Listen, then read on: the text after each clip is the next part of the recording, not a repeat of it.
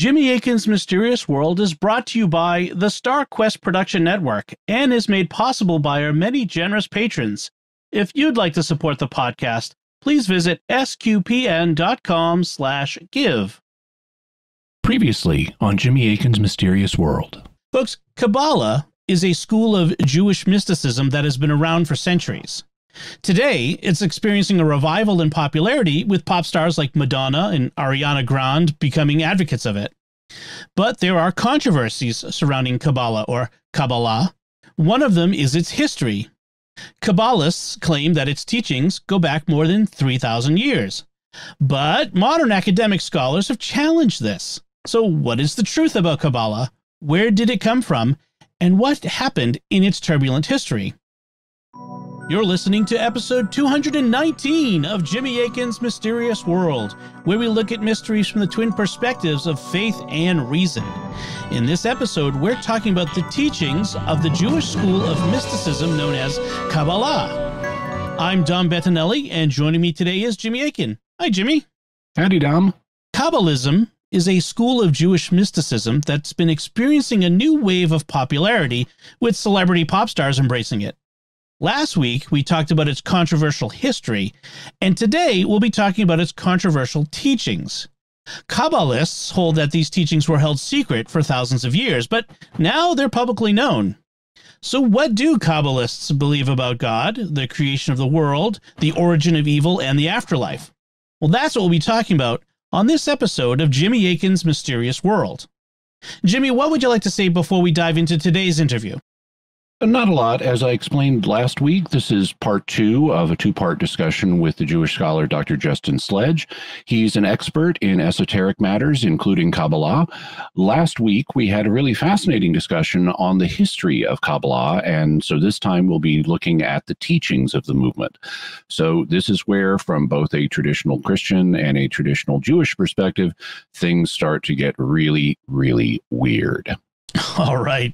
Looking forward to that. Before we do get to that, I'd like to take a moment to thank our patrons who make this show possible, including Jason M., Tim C., Declan M., Adam R., and James D.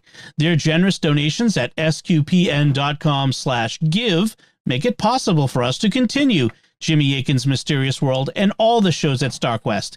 You can join them by visiting sqpn.com/give. Jimmy Akin's Mysterious World is also brought to you by Fearvento Law PLLC, now assisting clients with expungements and set-asides of Michigan convictions. To learn more, call 231-202-3321 or go to fearventolaw.com, FIORVENTO law.com. Jimmy Akin's Mysterious World is also brought to you by DeliverContacts.com, offering contact lenses at low prices with free delivery. Visit DeliverContacts.com. So we've kind of covered some of the major movements or shifts, I should say, in the history of Kabbalah. Let's talk about what Kabbalists believe. What do they believe about God? All right. So this is where things get very complicated very fast. All right. So Kabbalists believe that God began as an infinite nothingness. And inside that nothingness, there was a moment of God's will, a movement of will. And that movement of will ultimately caused a kind of differentiation within the inner recesses of the Godhead. According to Kabbalists, we can't know anything about that, but there was some kind of internal differentiation that happened. And that internal differentiation caused the Godhead to begin to move, or begin to move, or to begin to express itself, I guess one could say. And as that movement and expression began to unfold, you can imagine, I'm sure most folks here have heated up a kettle of milk to heat milk. When you do that moment, there's always that moment right when the milk begins to heat up, or if you don't stop it, it'll just overflow over everything. Mm-hmm. That's the image that the Kabbalists like to use for God. It's an overflow. And that overflow, that emanation, is where the Godhead actually overflows from itself. And that overflow takes 10 distinct forms. And those 10 distinct forms are referred to as the Sphirot. These are 10 distinct moments in the development of the Godhead. And they represent things like wisdom and mercy and judgment and victory and endurance. And these 10 distinct sphirot represent the internal dynamism of the Godhead. Now, some they're folks attributes of God. They're attributes of God, but they're a little stronger than attributes. There are other attributes of God as well, but they're never qualified as their own moments within the Godhead. So these are distinct moments, and these very distinct moments are in a constant kind of tensive relationship with each other, and they're out of balance. And because they're out of balance, and there's complex reasons why they come out of balance, that out of balance ultimately leads, according to Isaac Luria, there's an idea that God has to withdraw God's self, and into that withdrawal, right, God shoots light into the dark, and that light interacts with the world as we would know it, sort of the unformed world, the tohu vavohu is what it's called in Hebrew, the unformedness, and God's light feels it and shatters it. And into that shattered reality, which become sort of demonic beings in the Kabbalah, those klipot, the shattered shards, it's into that the world that we know it comes into existence. And so streaming down from the inner recesses of the inner darkness of the divine is pure light. And that light comes down, right, takes 10 distinct forms, and eventually the last form it takes is our realm. And that is where we exist. Now, the task of the Kabbalist, and we may talk more about this in a minute, the task of the Kabbalist is to realign the supernal realm. And that realigning, that tikkun ulam, the reparation of the world, ultimately redeems the entire world, and at some point this entire cosmic drama comes to an end, and that's with the coming of the Messiah. So the basic idea, just to sort of recapitulate all this, is there's a sort of nothingness that is the Godhead. Out of that nothingness, there's a withdrawal, what is called tzimtzum, contraction. Into that contraction, always imagine the contraction is like that moment after you've like had too much at Thanksgiving and you have to like suck your belly in to put your belt on. It's that moment of contraction. Into that contraction flows the divine light.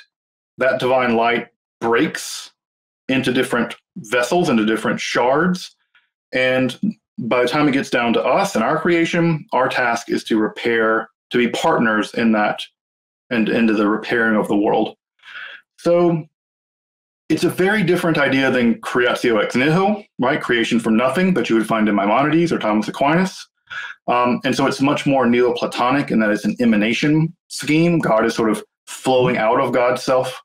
And it's also not the idea that God is there to save you, but also that you have a direct role in the reparation of God. Mm-hmm. And so this is where things get very strange for, I think, many Christians and Muslims, whereas the idea is that there's a very asymmetrical relationship, right? That human beings have no power to save themselves and certainly not fix God. But in Kabbalah, God's goodness and human goodness have to work together in order to repair the entire world and realign the world of the divine. So it's a much more cooperative idea as to why the world exists at all. Yeah, Christians would say that at least classically, that God associates us with his work, and that there is an aspect in which by doing good in the world, we bring about his kingdom or aspects of his kingdom and thus repair the world in that sense. But we ain't fixing God. Yeah. This is where and you can see where Kabbalah could become you can see why it was deemed heretical at the very beginning. Mm-hmm. You're like, what do you mean God has to be repaired? And the Kabbalists would say, yeah, God is what God will be. Ehiyah asher ehiyah. I am becoming what I will be. I will be what I will be. That's a quotation from Exodus. From Exodus, right. Yeah. Not that I am what I am, right? Because this is where Hebrew grammar is very different than English grammar or Latin grammar, where there's a sense that God isn't done yet, that God is a process, and that process isn't over. Right. I was going to say, it sounds like in Christian terms, this is process theology, where God is not an eternal, unchanging, outside of time ground of all being. He's instead involved in some kind of internal process that has stages. Right. Definitely has stages. And those stages are going on even now that, and we can have direct impact on how that shapes up. So I wanted to go back over what you said and relate it to some terms and images that people may have encountered. So you start with God as this initial undifferentiated reality that's beyond what we can conceive, and this is kind of an extreme version of negative theology. Right. We can't. Negative theology is where you can say what God is not, like God is not a man or God is not evil, but it's harder to have words grasp the reality of what God is. And so this is kind of an extreme form of negative theology. And this understanding of God in Kabbalah is Ein Sof, or sometimes pronounced Ein Sof. There's a pun there in Hebrew, right? So Ein Sof means the infinite without end, and Ein Sof, right? Almost the same spelling, right? Is the sea of nothingness. And so it's a complete undifferentiated nothing, right? Because God can't be something, that's idolatry, right? And so God is not something, God must be no thing. And that's the undifferentiated Ein Sof, the infiniteness of God, the no thingness of God. And there's even a kind of parallel, which is not to deny God's existence. There's even a kind of parallel in some Christian circles where you'll have some Christians, and this is really a definitional matter, but some Christians won't like to say God is a supreme being, because that would imply he's like a single concrete thing when really he's the ground of all beings. Or a being among beings. Yeah. So in fact, it does lead, there is a kind of mystical atheism that does actually develop out of Kabbalah that says that any belief in a God is idolatry because it's a conception of it. And so this is actually where Kabbalah gets really close to things like Meister Eckhart. Paul Tillich. Paul Tillich, yeah. And this is, of course, Meister Eckhart almost, had he not died, he would have been promptly excommunicated. But you get, or maybe an extreme version of pseudo-Dionysius. But yeah, so we begin with this undifferentiated no thingness. That's the initial starting point, as much as there is one. And so we have this infinite sea, and then we have this event called Tzimtzum, where the sea contracts. And the way I visualize this, and you can tell me if this is a common visualization, but it's like the sea contracts so that it opens up a hole, like a bubble in itself. Right. And then into that bubble, within the sea, God shines light, and you get the differentiation of this light into the 10 Sefirot. And these are often pictured. Now, I should mention, for people who are just reading the word in an English text, it's going to look like Sefirot. Right. But it's actually pronounced Sefirot rather than Sefirot. And one of the most common images that people will see, like if you go online or read a book about Kabbalah, you'll see this image of these 10 circles that are connected in a kind of tree-like diagram that is often called the tree of life. Right. And the circles represent the Sefirot, or the different aspects of God, like mercy and strictness and the others that you mentioned. And so that's what that diagram is. That's representing these different aspects of God's character. And so when you see that tree-like diagram, that's what's being talked about. Right. And in the medieval literature, the favorite image is actually the fountains at the very center of medieval towns, right? Where you have the water coming out of the top, right? And it flows down to 1, then to 2, then to 3, and it goes down like that. They love the image of the fountain. For some reason, I always imagine at weddings, when you hear like people pouring champagne under the top, right? Imagine the champagne is Ein Sof, and the light flowing down from the different glasses from one to the other is the light flowing down via the Godhead. But they have lots of different images. But yeah, you can imagine a sea, and imagine the sea sort of receding. And it's into that emptiness that is where God's light will eventually emerge from it's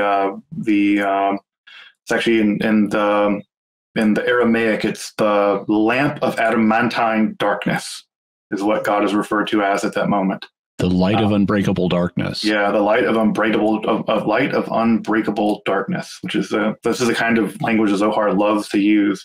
Well, mystics generally love paradoxes. Oh yeah, so they're bread and butter. I don't care what they can be. All these mystics love this kind of paradoxical language. But yeah, that's the botsina de cardinuta is what it literally is. In fact, the word cardinuta, botsina just means a lamp in Aramaic, but de cardinuta actually comes from the name of when you're grinding wheat. There are always some of the part of wheat that no matter how hard you grind it, it will never turn into flour. It's just unbreakable. And it's the image of the unbreakable piece of wheat. And so that's where the root of the word comes from. So it's the unbreakable, and we translate it into English as adamantine. Most people think when they hear adamantine, they think like Wolverine. Yeah, Wolverine with his claws. Adamantium claws, but originally adamant just meant unbreakable or very hard to break. Right. Yeah. So as the divine light is manifesting in the space that's been opened for it, the action of the light is so powerful or so violent or something that it causes this brokenness, right, which affects our world as well. And so on this conception, it's not the abuse of free will, like on the part of the devil or on behalf of humanity. It's not the abuse of free will that creates evil. It's actually a result of a process that God initiated. That's right. Evil has two distinct origins in Kabbalah. One of them is where, imagine this light flows down from Keter, the crown of God, and it flows down first into Chesed, mercy, God's mercy. Right? It's the first aspect that it flows down into. Well, imagine that what ends up happening is the flow, right, is so powerful that it flows out of mercy and flows directly over into the opposite of mercy. Judgment. Strictness. Yeah. Deen, judgment, strictness. And imagine that as it's flowing down, it flows so hard that God's strictness, if God's strictness is unchecked by God's mercy, some of that pure strictness, that pure justice, leaks out to the side. It's almost as if it flows and then it leaks out as it flows. And that pure judgment, without being checked by mercy, is one of the sources of evil. So it's actually part of God that goes unchecked, right? That unchecked judgment. And I'm sure we've experienced that, right? Where you're in the right and you're like, you're in the right and you just use and you go overboard with it. You're too strict. That's the idea of evil in Kabbalah. There's another one, and it's the one you just mentioned. The container that this is all fitting into, the Tzimtzum, the contracted area, nothing can withstand the light of God. Nothing. There's no container, right? This is a completely unimaginable task. And so the very container that is the contraction's made out of breaks. The vessel breaks. And those shards become also evil. They become a different kind of evil. They're called the klipot, the husks, the shards. And those become the origin of the demons in Judaism and Kabbalah. And in that brokenness, right, the task of Kabbalah is to do two things, is to heal that brokenness. And also, right, and you mentioned the tree of life diagram, right? That tree of life diagram represents all the sphirot in perfect harmony. They're never like that in Kabbalah. They're always slightly out of harmony. So that's the goal. That's the goal. Is to help the sphirot be balanced in that way. Right. To redeem the klipot, right? And that is a spiritual act of redemption, to rebuild this shattered vessel and then to rebalance these divine forces back into complete harmony. And with the vessel repaired and with the divine reharmonized, that is the Messianic age. Okay. Now, I know this sounds this may sound all really bizarre to people. It is pretty bizarre, but yeah. It's easy to see why the early Kabbalists met with such opposition, including in the Jewish community. Absolutely. In fact, the famous quote, right, is, you Kabbalists, right? And I mean, no offense to my Christian cousins out there. They say, look, the Christians made God three, but you guys did even worse and made God 10. Like, how dare you? Like, like it's like we're also monotheistic, and like, what are you doing in this 10? This was a huge criticism, the idea that, and they're like, no, it's not really 10 different gods and things like this. But the criticism was very powerful, and they thought, look at this bizarre system you've made, and blah, blah, blah, blah. Yeah, it was unpopular at first, and it gained in popularity and is now at some level the dominant theology in Judaism. So we've covered the actual origin of evil, but in my original list of questions, one question was, according to Kabbalah, what is the origin of evil and why is it Brill Academic Publishing? Oh, God. So folks who may not know out there, there's a publishing company in the Netherlands called Brill, and God bless them. They publish stuff that no one else is going to publish. They publish obscure things, and they publish it really, really nicely, and they publish it really great. But they want an arm and a leg for their books. I mean, a Brill book can easily run you $800. I know, I've got a few, and it's like, man, their cheap stuff is still way expensive. I want $200 for an ebook. I know. It's like, dude, you're not even printing on paper for that. Yeah, it's. It's a supply and demand thing, right? They're printing books for libraries, and so they're basically printing very, very high quality books for 1,000 libraries. And when you see them on Amazon, that price doesn't represent what's going on. It's just that they can't imagine any individual person is going to buy this. Yeah, I know. It's like, guys, discover the world of independent scholars. Yeah. Or get a print-on-demand machine. Like, if I ever meet the real people, which I will, I'm going to the AAR, SBL, the American Academy of Religion. I'll meet them because they're there. And Will you take a tire iron with you? Yeah. I'm going to just bring a protest sign. Just like, they just need to buy one of those print-on-demand machines. I don't mind a book that's not high quality, and I don't even want a paper book. I want electronic, and there's no duplication cost for that. Yeah, it's a business model. I mean, Brill dates back to the 17th century or something. Right. Yeah, they're hundreds of years old. Yeah, and so I think they're still living in like the 70s or something. They just haven't academic publishing. And it's not just Brill. There's also Oxford and Cambridge, and they're bad, but they're still. You can still get a $60 Oxford book. Yeah. And even the SBL, the Society for Biblical Literature, they publish really high level books on Ugaritic myth with the Ugaritic text there, and they cost $40. So I think it's just that Brill's still living in the 17th century. Yeah, they have not adjusted for the price of books going down. They're still using 17th century book prices. They're probably still afraid of the next tulip bubble and how that will decimate their economy or something. Yeah, and they're still working out of the East India Trade Company or whatever. Yeah. So a little bit of Brill bonding aside, now we covered a little bit of this, but what do Kabbalists believe we're supposed to be doing in this life, or what's the goal of practicing Kabbalah? Like, for example, in Christianity, the goal of practicing Christianity is to go to heaven and help other people go to heaven and be loving and help other people and so forth. And there are aspects of that sound kind of like the tikkun olam, or the repair of the world, that Kabbalists are interested in. But there's also in Christianity a kind of mystical union with God that's part of the goal. It's not just doing good in the world. It's not just a social gospel. Right. It's also having a personal or mystical union with deity.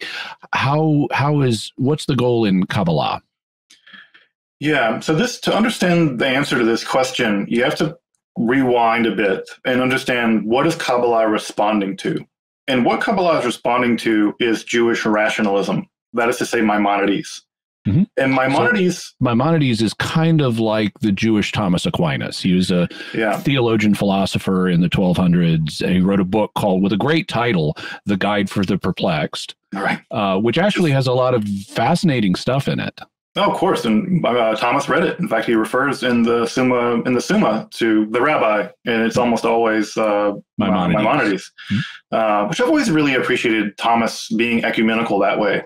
He would just say the rabbi, and he never like threw shade, and or he said the commentator, and he meant Averroes. Yeah, and he never threw shade at him. I always appreciated Thomas's ecumenicalism in that way. And the philosopher is Aristotle. He's a pagan. He's a pagan. So yeah, I've always appreciated. I love Thomas. More of a Duns Scotus man myself, but I have my healthy appreciation for Thomas. Well, to put a finer point on what you just said, Maimonides goes even farther than Thomas. I think in fact, so far that Jews actively burn Maimonides' works after they were written because they thought that he was basically an atheist. Maimonides. He was kind of the Baruch Spinoza of his day. Yeah, and people have actually said that Spinoza and Maimonides are actually more similar than they are different. And I've always been on that camp. I'm a big fan of Maimonides. Big fan of Gersonides, but whatever.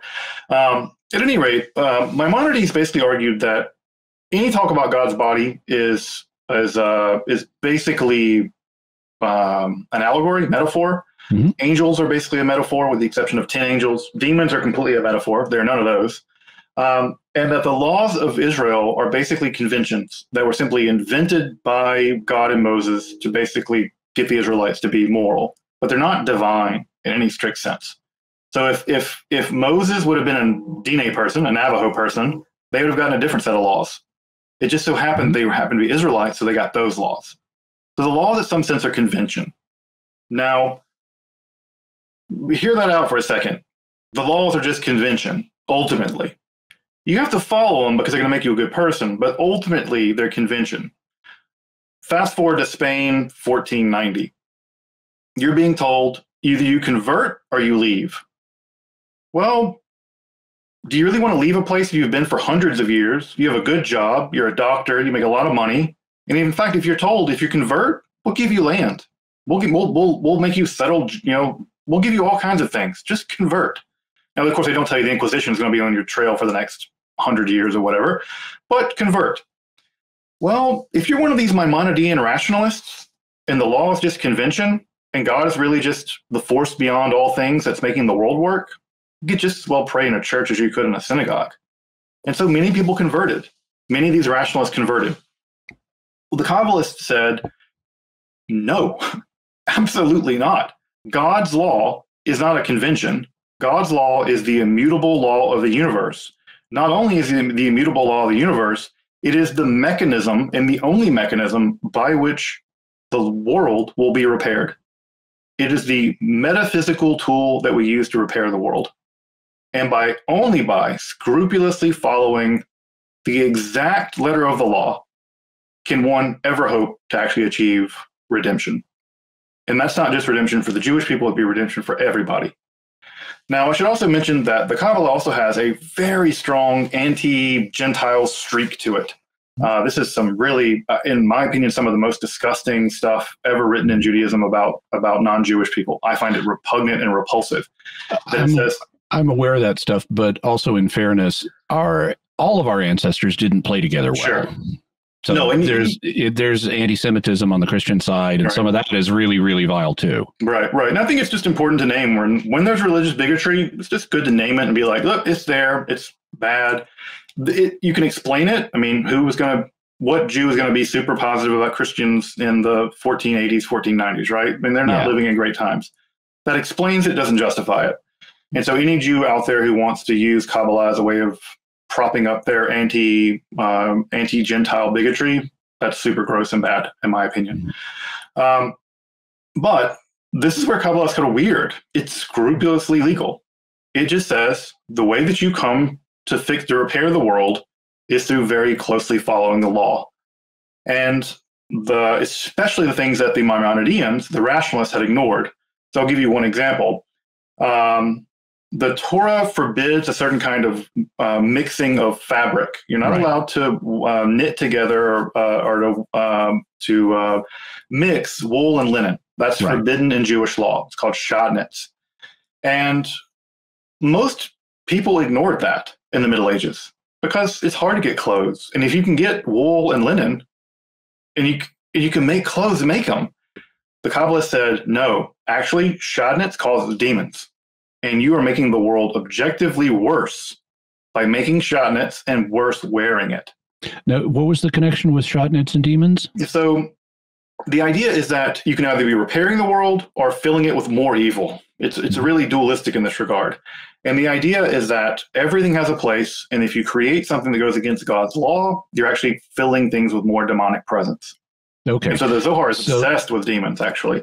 Yeah, and there's something similar in Christian circles where you'll hear people saying, oh, if you read Harry Potter, or, oh, if you watch Lord of the Rings, you're opening yourself to the demonic. And they're essentially saying the same thing about clothing. Yeah, about clothing, about something as simple as, wearing a shirt. Mm-hmm. Because you're not just wearing a shirt. You're wearing a shirt that openly flouts God's law, the keeping of the Sabbath, any law at all. And this is where the Kabbalah is very conservative, because it's all about keeping God's law, because many Jews at that time had been very relaxed about it. They thought, this is mostly metaphors. So why do we have to literally take boxes, put scripture in it, and then bind it to our arms and our head? It's clearly a metaphor, right?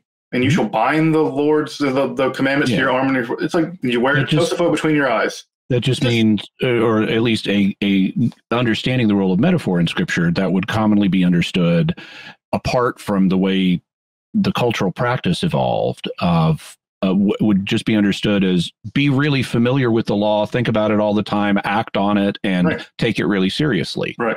Except for, and in Jewish law, we actually literally wear them on our arms and on our foreheads. And that was a law that got pushed to the wayside in the Middle Ages. And these Kabbalists came along and said, absolutely not. Now, do you get to get union with the divine? No. Judaism is, unlike, I think, Christian mysticism and Islamic mysticism, which are much more okay with some kind of union mystica, the union with the divine, mystical union with the divine. Judaism has never really got on that train. And part of the reason why is that God is ultimately unknowable. And so the task is not so much union with the divine as much as it is to repair the world, to usher in the Messianic age in which everything is at peace. Okay. So it's much more practically oriented as a form of mysticism than it is experientially. So for instance, in the Zohar, the major text of the Kabbalah, you get almost no mentions of experience. Very little about experience or mystical experiences. Whereas when you read someone like Heidegger or Julian of Norwich or St. John of the Cross, it's all experience. These are very powerful experiences. The Kabbalah is I won't say bereft of them, but it's just not the way that the mysticism works. Okay. It's much more a speculation about how to do it and how to do it than it is the experience of doing it. Before we get to that question, I wanted to ask one that occurred to me as you were describing the Kabbalistic view of the law of Moses as divine. Mm-hmm. So coming at it from an outsider, what I'd like to do is ask you an outsider perspective question, and maybe you can tell me how you think a Kabbalist might respond. Mm-hmm. So if coming from an outsider perspective, it looks like various laws in the Torah are based on conventions that, the Israelites would have had before, like they probably were not eating pork before the law was given. They would have found it disgusting because if you don't grow up eating a certain food, you will find it disgusting. For biological reasons we don't need to go into. At least that happens with meats. Right. And so probably you had a pork taboo prior to the giving of the law, and then God sanctified that, made it part of his law as a way of helping keep the Israelites culturally distinct from their pagan neighbors so they wouldn't be tempted to embrace paganism. And so this was there's nothing wrong with eating pork, but this was a way of helping the Israelites remain religiously true to God by isolating them from their pork eating, idol worshiping neighbors. In particular, so that to my mind, as an outsider, would be one example of how a convention that, even though there's nothing wrong with eating pork in and of itself, can play a role and receive a divine blessing for the Jewish people as, okay, we're going to do this now because it'll be helpful. And so there's a rational basis for it, even though it's not intrinsically required.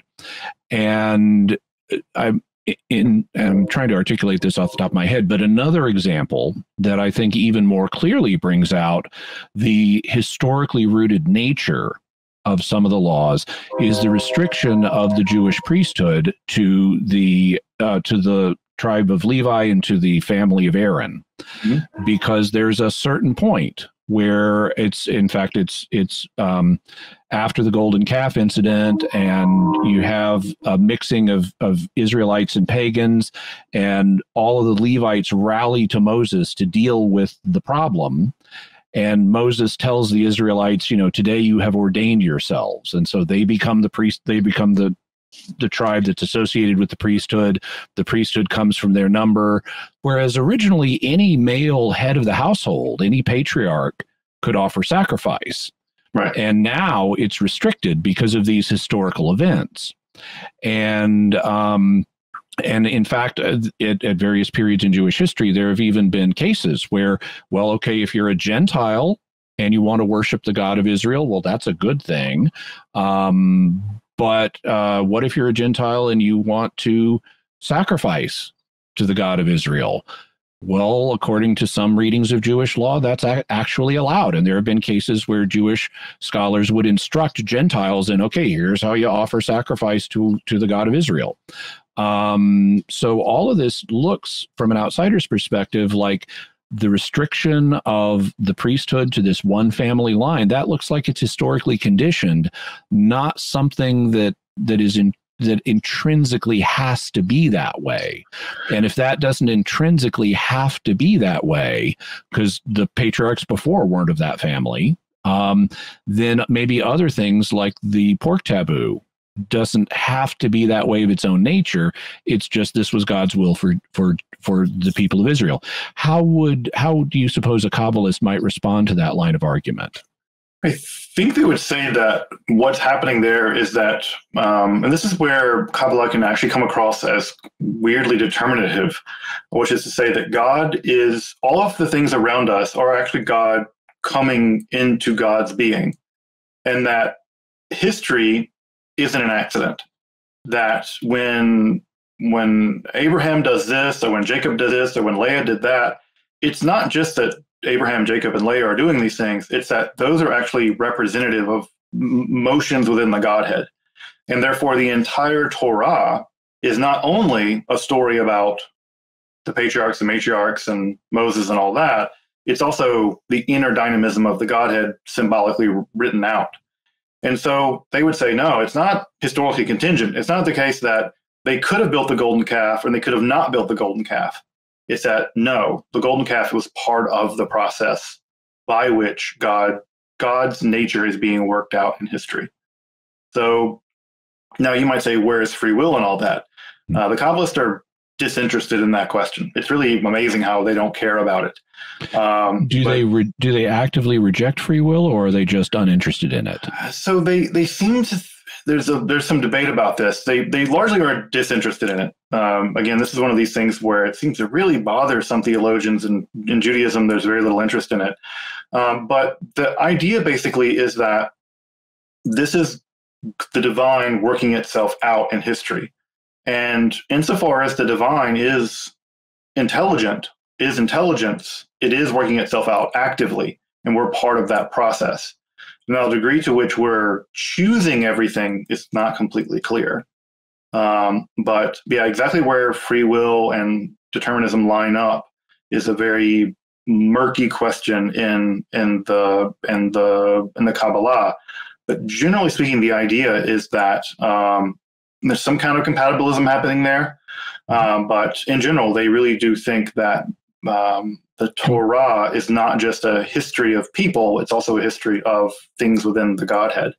I'll give you one example of this that sounds completely bizarre, but I love it. There's a throwaway verse in Genesis, and it says, there were 10 kings of Edom, and they all died. That's the verse. right? It's the kind of thing that, it's the kind of Bible thing we always see, right? Yeah. It's just one of these weird throwaway verses. Not for the Zohar. Zohar says those 10 kings of Edom were the 10 evil worlds that existed prior to our world, and that the 10 kings of Edom are now the demons that are in control of this world, and that it's not just a random list of Edomite kings. The 10 kings of Edom are actually part of the evil superstructure of reality that have to be actively combated against.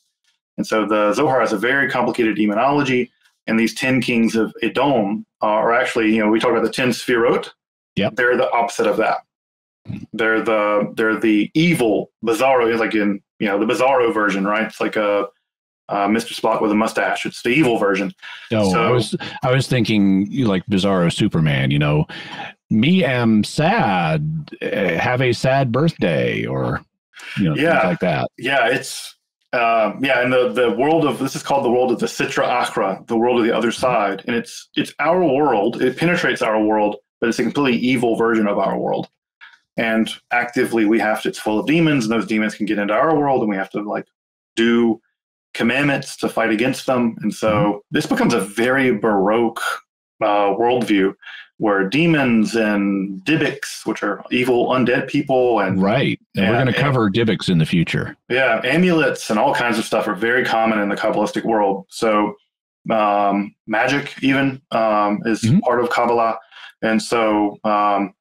It's a very, very weird world that's very super saturated with evil. And it's actually, the Kabbalistic world's a very frightening world, because it's a world in which, again, it's super arrogant. But the Kabbalists really did believe that the world's hanging on by a thread, and they're the thread. So let's talk about how they go about repairing it then. What does Kabbalistic practice look like? What do people do? Is it just go into soup kitchens, or what else does it involve? So that could be one thing. The main thing is the law. It's following all the commandments of God as laid out in the Torah as possible. Classically reckoned as being 613 of them. 613, although 100 of those have to do with the temple. So those are not, strictly speaking, possible at this point. Although they're read every day, you have to know them, because in rabbinical Judaism, the third temple may reappear at any moment, and all of the Levites and everyone has to immediately go back to their job. So, so you have to know them. They're studied every day by Orthodox Jews. So, and also the idea in rabbinical Judaism is that the temple's destroyed, but we now make our home the temple. And so, in the same way that the priests would make the bread and sprinkle salt on it as part of the sacrifice, when you make bread, you have to also pinch off some of the bread, throw it in your oven, and sprinkle salt over it, just like the priests. Your table is now the temple. And so, which I've always thought is a beautiful idea. Just like you wash your hands before you eat in Judaism, there's a ritual washing of the hands that mirrors the washing of the hands of the priests. So the law basically is just that you follow the 613 commandments. You follow them to the letter. And that redeems the world. Now, this is where things get more interesting, I guess, is that not only do you have to follow the law, you have to encourage other Jews to follow the law. Now, this is where you get what is called kiruv, or outreach. Jews don't do proselytizing. Jews do not proselytize. In fact, the old legend goes that if a non-Jewish person comes to a rabbi and asks to be converted to Judaism, the rabbi's job is to turn them away at least 3 times. You're like, no, you don't want to do this, bad idea, you don't want to convert. But you can do outreach to other Jews, kiruv. And this is where those guys on the street asking if you're Jewish and you want to lay tefillin, the boxes that go on your arm and your head, that's what they're out there for. The idea is all of Jews need to be brought back into Orthodox Judaism, and that is the process of redeeming the world, really. So it's not enough that you do what's right? It's also that you have to get other Jews to also engage in this tikkun olam. And it gets even crazier. In Lurianic Kabbalah, reincarnation is introduced. I was just going to go to, what do Kabbalists believe happens after death? Yeah, so you get reincarnated. This is, what ends up happening is there's what's called Sha'are HaGilgolim, the gates of reincarnation. Now, this idea is not found in the Zohar directly, but it comes in later Kabbalah. And the idea is, not only do you spend this entire life engaging in the repair of the world, you'll get reborn. And depending on the merit you've achieved in this life, you will go on to have to even do harder lifting later. And so the idea is you get reborn and you have to do the same thing again. Not only that, but there are a finite number of souls in the universe, according to Kabbalah, and that those finite souls... And they were all created at the same time. All created at the same time. And there are a finite number of them. And your job is not only to do the repair for the sins that you have made in the world, so you have to correct for your sins and do the positive commandments, but you're responsible for all the other people you used to be. You have to fix all their sins too.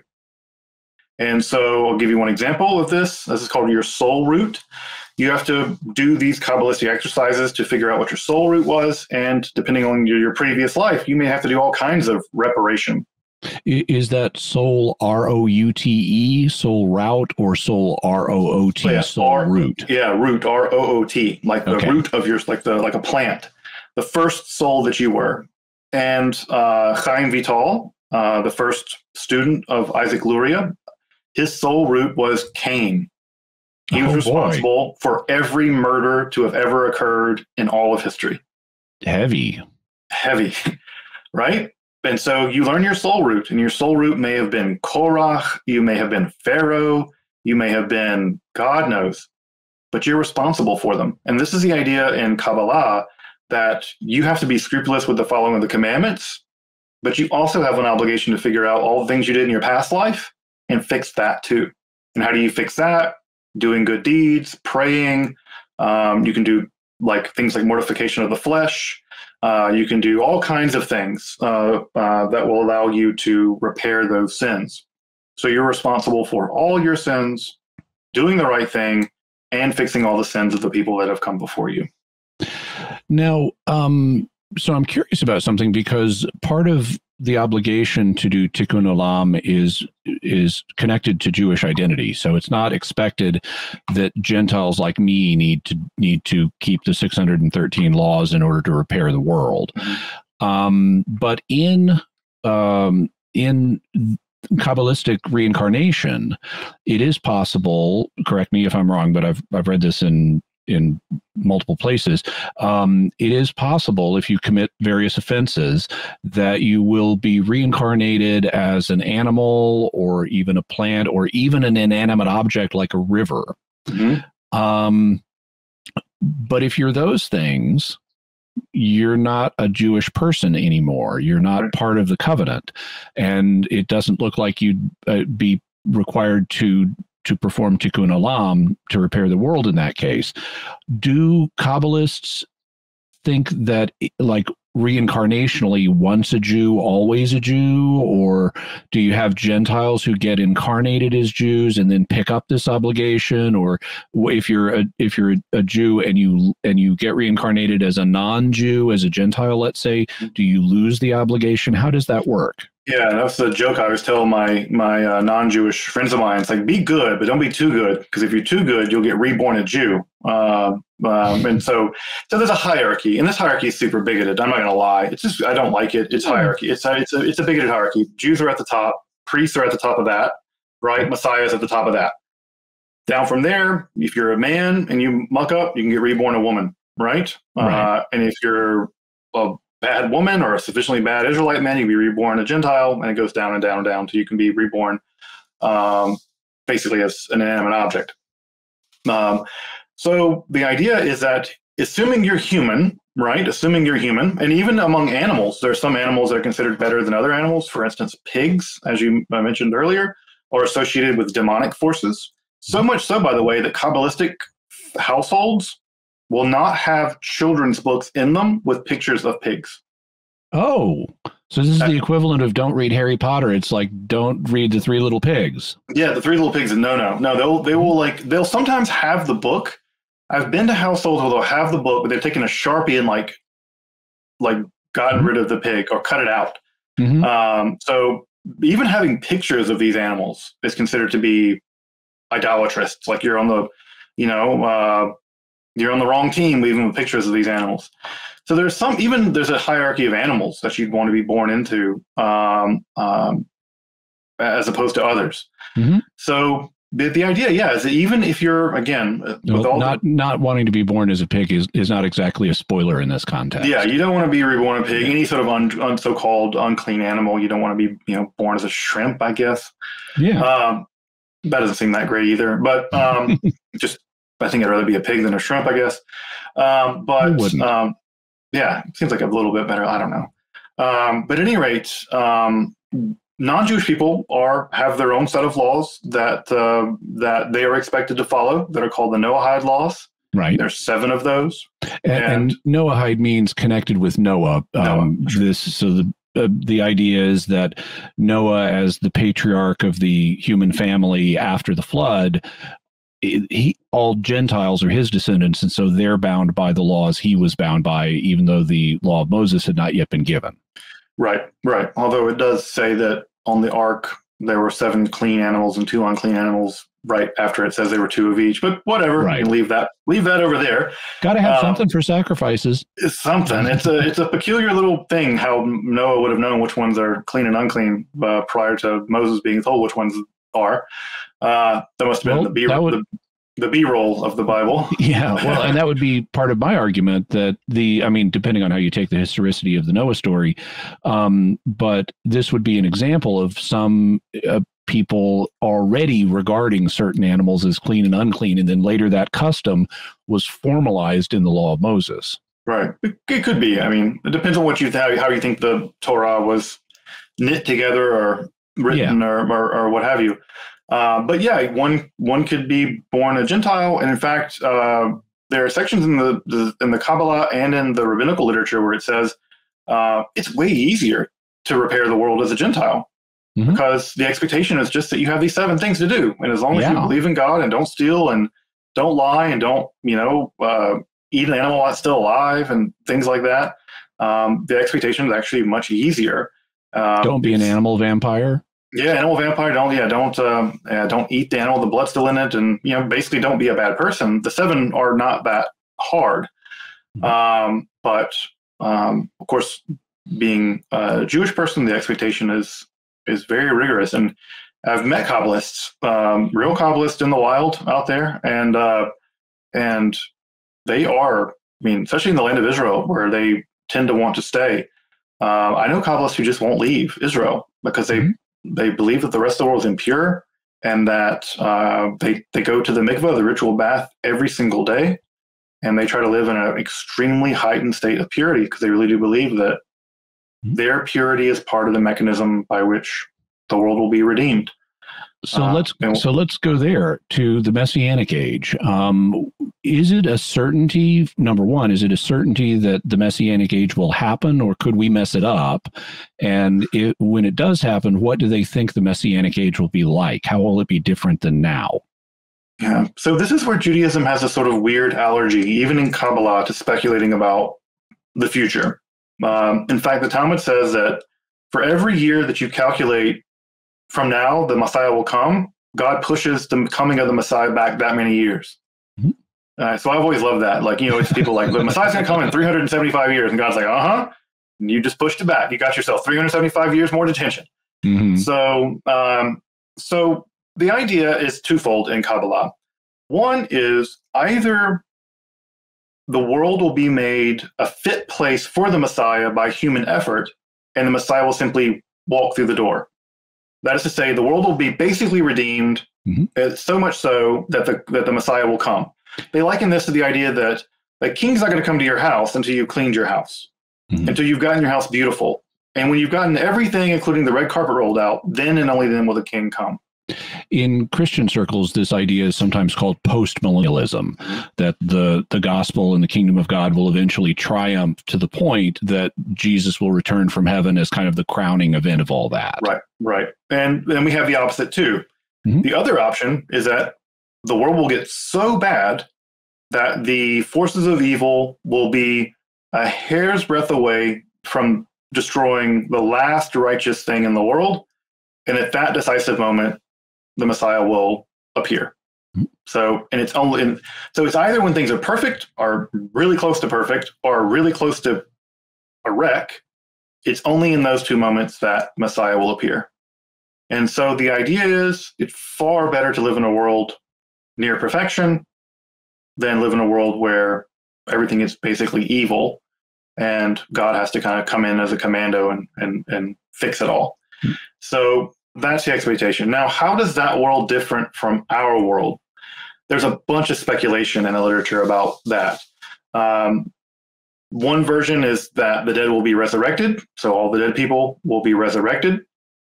Further versions is that everyone will... So in Kabbalism, there are traditions where you have both reincarnation and an eventual resurrection. And an eventual resurrection. So that exists. In fact, there's even images in the Talmud of like people rolling toward Jerusalem underground. I know, through the underground tunnels. Yeah, the underground, they pop up in the Mount of Olives, and the Messiah can judge them by smell, which is interesting when the Messiah judges them. Like God will kind of and will know what you did wrong. Don't have the odor of sanctity on this one. Yeah, exactly. And this is the way the Bible talks is like odor of sanctity. Like, you know, it was a pleasing aroma unto Hashem, to God, that it's a very, you know, God's like a sommelier of righteousness and sin. So there are other, I think, gross stories where everyone has to convert to Judaism and everyone will follow the laws of Israel. There are even more horrifying versions where all of the Gentiles become the slaves of the Jews. I think that's repugnant. It's there, and it's a minority position, but it's there in some of the texts. Will things like so like in the Christian articulation, in the final state of the world, death will no longer exist, and also we won't, if we're not dying, we're not going to need to reproduce, so we won't be married. Will things like death and sexual reproduction continue to happen? Good question. And there's debate about this. And there's even debate about how long the Messiah will reign. In some versions of it, the Messiah will reign for 1,000 years. And it'll be a normal world like this. That is to say, you'll live, die, have kids. Just people won't sin anymore. There just won't be sin. Even the animals won't sin anymore. They won't hurt each other. Or some people think all the mean animals will vanish and all the good animals will remain. Or some say that the lion will lay down with the lamb and they'll both still exist. So in some versions, there'll be 1,000 years where the Messiah will rule, and then something else happens. And that something else is even less speculated upon, whether it's some kind of complete renovation of the world, absorbed back into the Godhead. No one knows. Okay. Yeah, Judaism is very scant on speculation about the future, the afterlife, what is called Olam Haba, the world to come. And we have anecdotes about it, that there'll be no sickness there. But then sometimes they'll say, no, the people will still live and die. They may live older. They may get to much older and live and die. But they may still live and die. The Messiah will live and die. The Messiah will live for 1,000 years and bring peace to earth. But eventually that will also come to an end and there'll be something else. So exactly what that stuff is very peculiar. Even prophecies about what the Messiah will be like is very scant. So one of the things that has struck me in learning about Kabbalah is its similarities. It has certain similarities to a movement that listeners may be aware of in Christian history known as Gnosticism. Now, there used to be more debate about, was Gnosticism a pre-Christian phenomenon, but these days it seems like most scholars agree that it emerged like in the 2nd century. That's when it really got rolling, and in a primarily Christian context. And Gnosticism claims that that it's based on secret knowledge that has been passed down. And so what Christian Gnostics would say is that Jesus gave a whole bunch of teachings which are exoteric, that were proclaimed by the apostles. So those were meant to be public. But then there's also a secret set of teachings, or esoteric teachings, that he gave not necessarily to all the apostles, but to somebody. And then those have now been released to the public. So you've got, that's a similarity to what Kabbalists believe. Also, in the common Gnostic vision of how God works, or how the divine realm works, you have an ultimate unknowable God and then these emanations from God called aeons or eons that are kind of like the spherote, although they're not the same. And then you have the origin of evil is also rooted in these divine emanations, that something goes wrong in the process of the emanations, and that leads to us living in a fallen world. And so there are a bunch of similarities here, at least notable ones, between Christian Gnosticism and Kabbalah. And so I sometimes think of Kabbalah as like, okay, it's kind of the Jewish equivalent of Gnosticism. Do you think that comparison has merit? So there's, I guess there's two questions there. One question is there a historical connection between Christian Gnosticism and the Gnosticism of the late classical world and Kabbalah in the Middle Ages? And the answer to there is we don't know.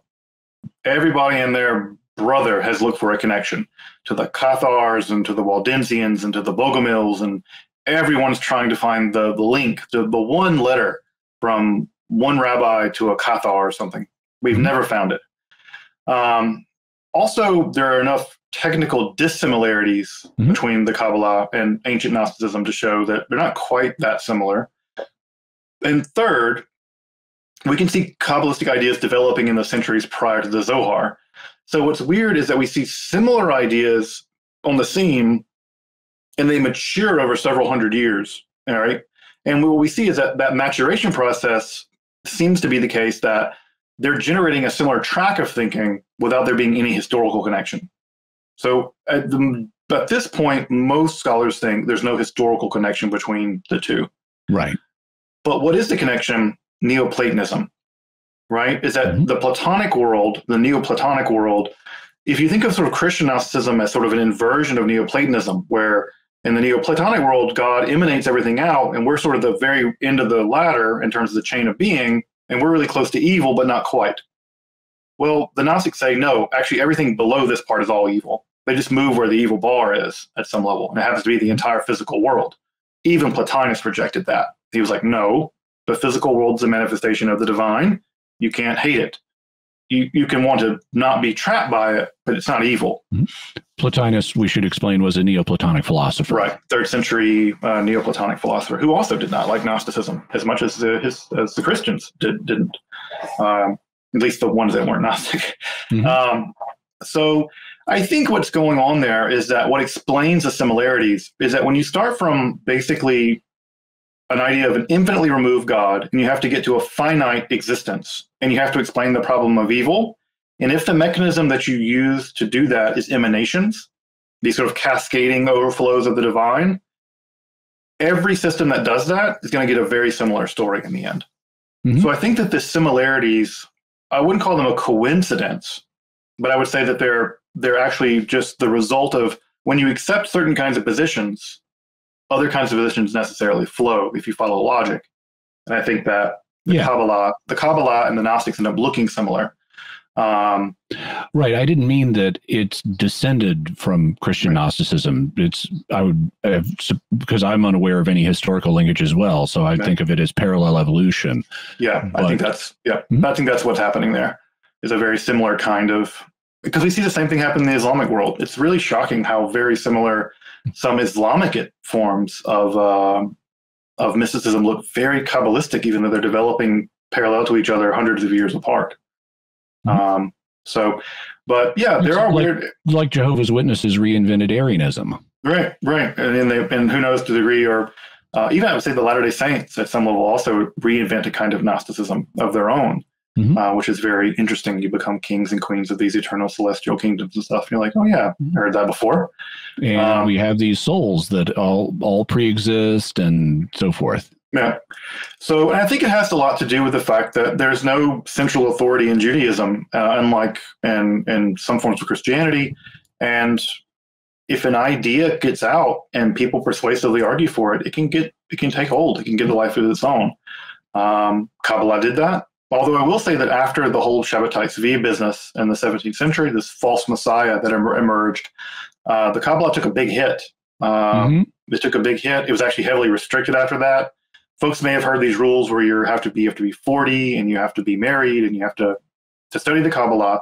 All those rules came after this disaster with this false Messiah. So, because many Kabbalists and non-Kabbalists, the non-Kabbalists that told you so, look what you did. Like, look at this stuff. Look what it did. And the Kabbalists were like, yeah, we went too far. We were too eager. We gave people too much before they could handle it. And, you know, a little knowledge is a dangerous thing. And sure enough, what dropped out of the deal was Shabbatai Tzvi. So we've covered the opposition that there's been to Kabbalah at various stages in Jewish history. How common is it today? And like, is it found in some groups more than others? Obviously, we mentioned Hasidism, where that essentially is a Kabbalistic movement. Right, it's baked right in. But how about in other Jewish communities? Is it common in some and rare in others, or what's the demographics of that like? And how much opposition is there to it today? I would say that in the liberal world, the progressive liberal Jewish world, it's becoming more popular. Just to say, so it was basically canon in the Orthodox world prior to the 19th century. And what ended up happening was that as progressive modern Judaism was developing, the conservative movement, the Reform movement, they were facing extreme anti-Semitism. And one way of dealing with that anti-Semitism was to basically bury all this stuff. And when they developed their movements, the Reform movement, the Constructionist movement, the Conservative movement, they just rejected it all because they were terrified they would make them look bizarre. And what they were interested in was looking basically like Jewish Lutherans in Germany. Mm-hmm. And it failed, right? Hitler didn't care that they were progressive. It didn't matter to him. And so in the progressive Jewish movement, I would say that people know about it. People are interested in it. But the degree to which an average person at a Reformed synagogue is a Kabbalist, you probably have the one hippie weirdo, basically. Mm-hmm. There'll be one person, that'll be into it. In the ultra-Orthodox world, it's much more common. It's much more baked in. But it also falls along ethnic lines. So Hasidic people, Eastern European people will be much more into it. Yemeni people, Moroccan people will be into it. Sephardi people will be much more into it. Sephardi people are people typically from Spain, the descendants of people from Spain, but also people from Greece, because they were exiled to Greece. Whereas Lithuanians, for instance, will be very opposed to it. That's where the heartland of the opponents of Hasidism were. Mm-hmm. So it sounds like ethnically it's common among kind of around the people who stem from around the Mediterranean basin. Yeah, it's more popular there. But even among the more hard-line people, I'll give you an example. The Vilna Gaon. The Vilna Gaon was an 18th century scholar who deeply hated the Hasidic movement. He thought they were just all heretics. He excommunicated all of them. But he was a Kabbalist under the hood. He just thought that he did it right, they did it wrong. And so it's one of those things where even rationally minded Orthodox Jews can still be skeptical of it, but still accept it at some level. Okay. Let's talk about the influence that Kabbalah has had outside of the Jewish community. Now, historically, there has been a kind of Christian Kabbalah. Can you tell us about that? Yeah. So there was beginning in the 15th century in the Renaissance, some Christians began to believe that Jews, despite their backwardness or whatever, had secrets that actually did come from Moses, and these secrets were primeval secrets that had been maintained by the Jewish people. They basically accepted what the Kabbalists were arguing. They just thought that the Jews, because they didn't accept Christianity, were basically, blindly carrying it about. Yeah, they didn't understand what they had. Mm-hmm. And so some Christians in Italy, in Florence, began to work directly with Jews to begin translating a lot of this stuff into Latin, and with the help mostly of converted Jews. So these would be Jews that had converted to Christianity, and they would use their Jewish knowledge to translate a lot of this Kabbalistic stuff into Latin. a lot of it pretty unreliably, and sometimes they just made stuff up.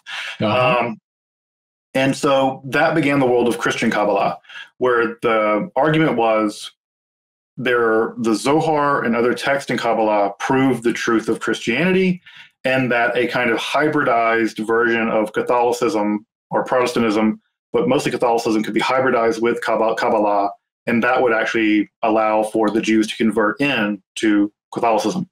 It basically would be a bootstrap to get them in. And this idea was not well received by the actual teaching authority of the church. No, it was not received by, basically the Kabbalists didn't like it, and the church did not like it. Right. And so people that were associated with it, they were on these were people that were on the fringes of the religious world to some degree. I mean, Pico was kind of on the fringe, Ficino was less so, but yeah, some of these people, those being Christian Kabbalists. And some of these people would eventually develop Christian esotericism, Christian occultism. The most famous example being Cornelius Agrippa's 3 books of occult philosophy, published in 1533, which is the most systematic. It's the summa of this systematization between magic, Kabbalah, Christianity as a whole, basically the foundational document of modern occultism. So fast forwarding to the 20th century, we have an organization that you mentioned earlier, the Kabbalah Center in Los Angeles. What's the deal with them? So they're very polarizing. And I don't want to contribute to that because I really feel like as an academic, my job is never to denigrate anyone's spirituality. You could describe what the controversy is about. The controversy is to what degree Kabbalah should be, quote unquote, watered down to make it accessible to anyone who wants to engage with it. Jews, non-Jews, movie stars, rabbis, whatever. And what their argument is that this can be accessible to anybody, and the teachings of the Kabbalah can be accessible to any person, and that influential people should be prioritized maybe in that process because they will help spread these ideas and usher in the era of the redemption all the faster. So it's kind of a Hollywood version of Hollywood New Agey version of Kabbalah that, again, many people find deeply spiritually rewarding. Madonna is a famous example of a person who has clearly benefited spiritually from it. Ariana Grande and some other people as well have really found teachings in the Kabbalah to be spiritually fulfilling for them. It doesn't require you convert to Judaism. It doesn't require that you do the Jewish law. It says that these teachings are actually accessible to anyone at any level. And so the job of that organization is to raise the possibilities of redemption by making it accessible to a wide range of people. Okay. And it's led to a kind of what's sometimes called pop Kabbalah, where you have this presentation of Kabbalistic ideas for a non-Jewish audience. And I imagine the transmission, I imagine something gets lost in transmission in that process from the perspective of a lot of Kabbalists. From the tradition and from the perspective of a traditional Kabbalist, I'm sure they would have a very low opinion of what's going on there. Also, people who are popularizing a movement like this frequently, like converts to it, like Madonna, let's say, may not represent, they may say, oh yeah, this thing is Kabbalistic or this thing is Kabbalah, when really it's more of an idiosyncratic idea that's not broadly shared. So there's a danger of misrepresenting, like, for example, you have New Age people who will talk about Christianity, and they will say things like, the early Christians believed in reincarnation. And it's like, yeah, no, not really. And I can imagine that and that's kind of a popularization of esoteric ideas, and we have something similar going on with Kabbalah is esoteric, and then you have this modern popularizations of it. Are there particular things that people should be aware of that may be distortions or other considerations people should be aware of when they encounter pop Kabbalah? This would probably, I think answering that might veer me into insider baseball, where I might be required to say what is authentic Kabbalah and what isn't. And from an academic point of view, I can't do that. I would feel responsible doing that. I guess what I would say is that I would sort of give general advice is that if you're going to be in contact with the spirituality of an oppressed people, whatever oppressed people that is, whether it's Jewish people, African Americans, indigenous Americans, be in communication with those communities and learn from those communities and with those communities. And I think that when there's kind of a taking of ideas from communities that have been traditionally oppressed, but when that's an asymmetrical taking, I think that that's just worrying. And so, I think that it's always a good idea to dig deeper, to be in communication with the communities of people that develop these ideas, and also people selling you stuff. Mm-hmm. Just be aware. I mean, if someone's offering you spiritual truths and they want money, just let that raise your hackles. I don't know. Mm-hmm. I think when people are selling salvation, that always worries me. And this goes for Jews too. And I've been to Safed, and I'll go to places and like, yeah, I'll tell you who your soul root is as long as you pay me $1,200 or whatever. I'm like, yeah, I think I'm gonna pass. On that. In the Christian community, we didn't have such a good experience with Simon Magus. Yeah, Simon Magus. I mean, I think we all have our history of the, we all have a history where money and religion mix, and it ruins both at some level. Politics and religion, and whether it's the abuse of the indulgences in the Middle Ages, or whether it was unscrupulous money changers in the temple, or predatory lending in the Middle Ages, or things like that. I think that I think that intersection always worries me. So before we close, anything else you'd like us to know about our topic today? I would say that the Kabbalah is rich and sophisticated, and that the presentation of it, we've done today is a good, tipping in. If you're interested to learn more about it, my channel, Esoterica, we talk about topics in Kabbalah a lot. I've done a whole 14-hour-long class on Kabbalah. If you really want to learn about Kabbalah from an academic perspective, not from a perspective of Kabbalah. Okay. I hope it was useful. Yeah. I think that if folks want to dive into it, I think that, it's always good to learn more about what people believe, and that the more we learn about each other, I think the better the world we live in. That I love reading patristic fathers and learning about Catholicism and learning about my Catholic brothers and sisters and their beliefs. And it doesn't make them want to become Catholic, but I feel like that faith-seeking understanding is a lot better than faith-seeking weapons. Yeah. And so I'm always happy to learn with and from my Catholic and Christian and Muslim brothers and sisters, my Confucians and Buddhists. And if folks want to learn more about Kabbalah, with no invitation that you have to be a Kabbalist, my channel is a decent resource for that activity. And I've frequently watched your channel, and there's a lot of fascinating stuff in there. It dealing with esoteric matters, hence the name Esoterica. We'll have a link to it in the description for the show notes. And I share the same attitude of, we can learn from each other. We may not agree on everything, but we can be respectful and kind, and have mutually enriching exchanges that we can learn from, which is why I wanted to bring you on today. I really appreciate that. Yeah, the world is better with richer, deeper conversations about how we're different, and difference does not, difference and disagreement can coexist with respect. Mm-hmm. And so I think that, that's also true for me. I'm not a Kabbalist, and so I'd be having a conversation with a Kabbalist, be like, yeah, you guys believe weird stuff, neat stuff, but weird. And I'd be, looking at my Christian people like, y'all also believe strange stuff, and they would look at me and say, you believe weird stuff too, or you don't believe weird stuff. Yeah. What's wrong with you? So I think that we can all, if we can all agree that we all hold some far out ideas and reach out to each other and in knowledge and compassion, then the world's going to get to be a better place.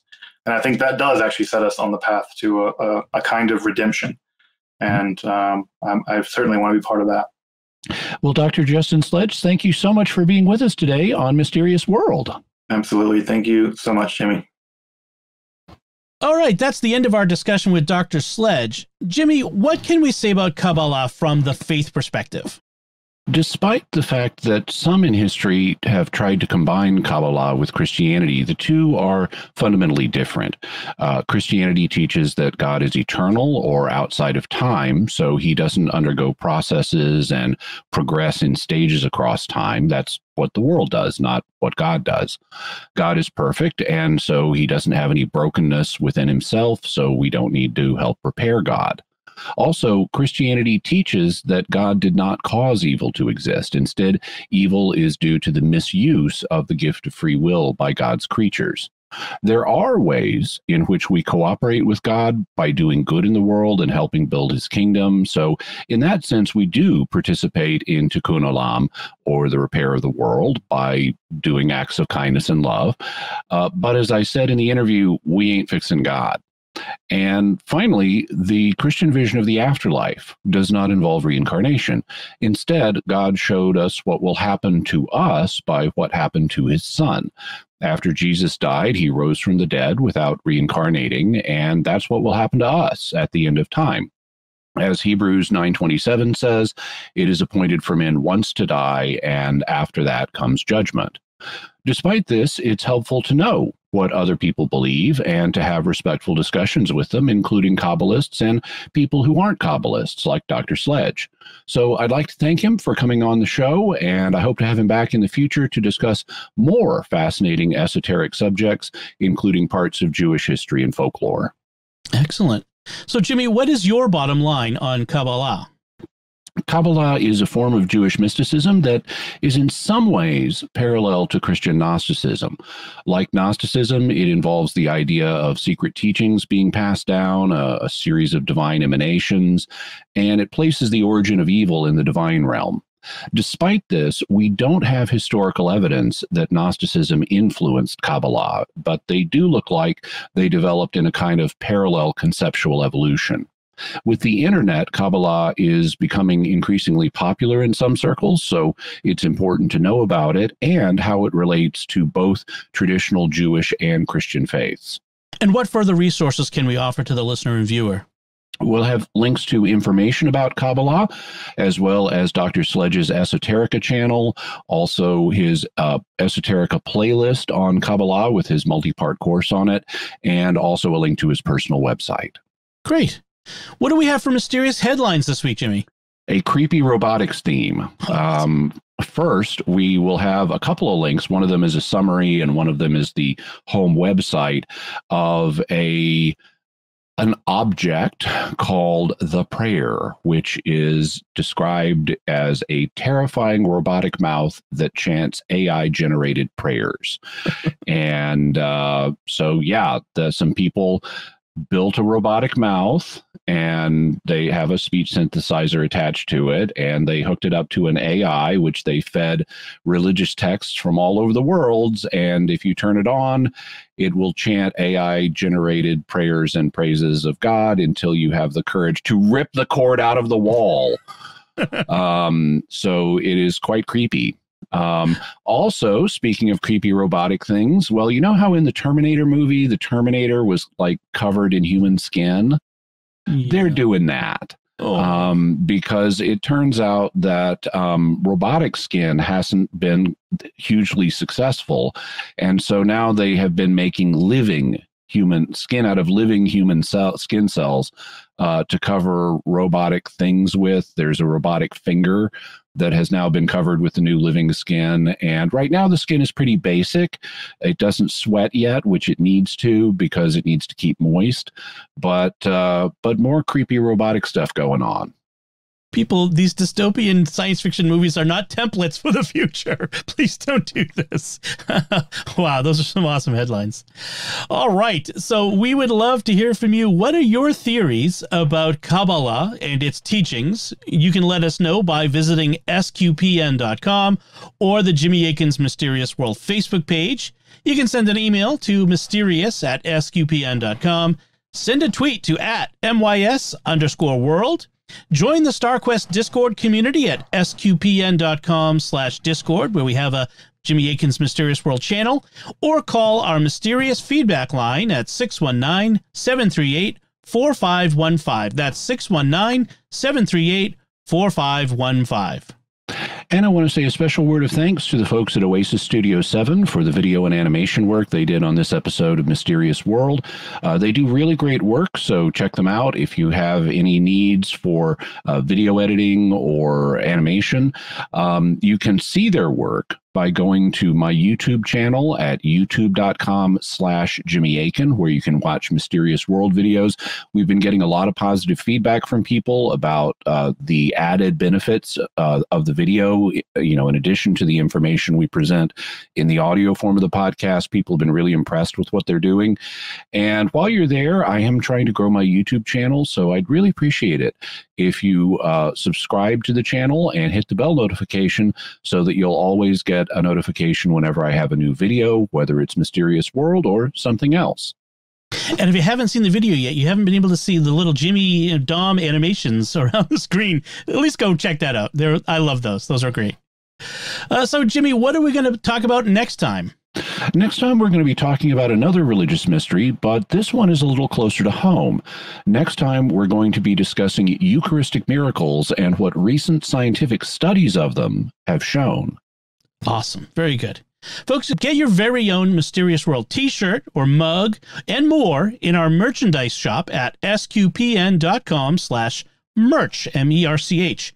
You can find links to Jimmy's resources from our discussion and links to the mysterious headlines on our show notes at mysterious.fm/219. And remember, to help us continue to produce the podcast, please visit sqpn.com/give. Jimmy Akin's Mysterious World is brought to you in part through the generous support of our sponsors, including Aaron Ferguson Electric and Automation at aaronv.com, AARONV.com, making connections for life for your automation and smart home needs in North and Central Florida. Jimmy Akin's Mysterious World is also brought to you in part by Catechism Class, a dynamic weekly podcast journey through the Catechism of the Catholic Church by Greg and Jennifer Willits. It's the best book club, coffee talk, and faith study group all rolled into one. Find it in any podcast directory. Until next time, Jimmy Akin, thank you for exploring with us our mysterious world. Thanks, Dom. And once again, I'm Dom Bettinelli. Thank you for listening to Jimmy Akin's Mysterious World on StarQuest.